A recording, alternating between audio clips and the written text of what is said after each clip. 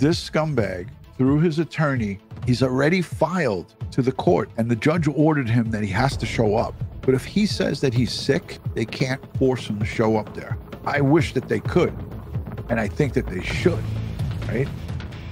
But he's a coward. He's a coward. Your prior conduct over the 15 years may be some of the most violent and egregious that I have seen. There are a significant number of aggravating factors here. Each of the prior felony offenses outlined by the state in their sentencing memorandum involved significantly violent behavior and violent conduct that involved weapons. It involves a knife to the throat of a 15-year-old, a gun pointed at a woman with a child in the home during a home invasion, a gun pointed at a police officer, and an armed robbery where the victim was shot in the face. These guns were stolen. There was a child in the house. The guns were maintained while you yourself had children in the home. Trading, selling, buying back of guns were sold to and bought back from a convicted sex offender. The brazen nature of your conduct, you bragged about the guns, you talked about them being hidden in the walls of your home.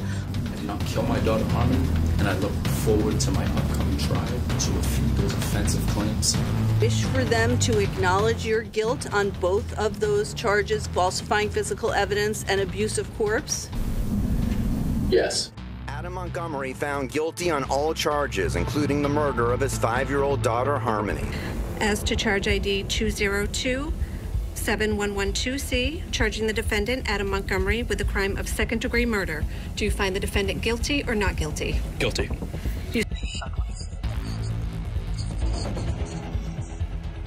And I'm hoping that this judge throws the book at him, especially because he disrespected not only her, but the court system and right here, Harmony.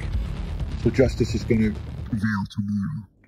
Is she safe? What happened to her glasses? This little boy is saying to his father, what happened to her glasses? Is she safe? Is she in heaven? 6-year-old doesn't know. It's so sad. Harmony's voice was silenced. The adoptive father of Harmony Montgomery's 7-year-old brother Jameson, speaking out the day before Adam Montgomery is sentenced for the little girl's murder.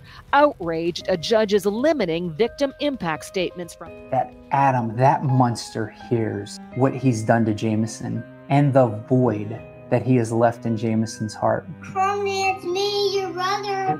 I hope I see you soon. Justice for Harmony tomorrow. It's a coming. Justice is coming tomorrow.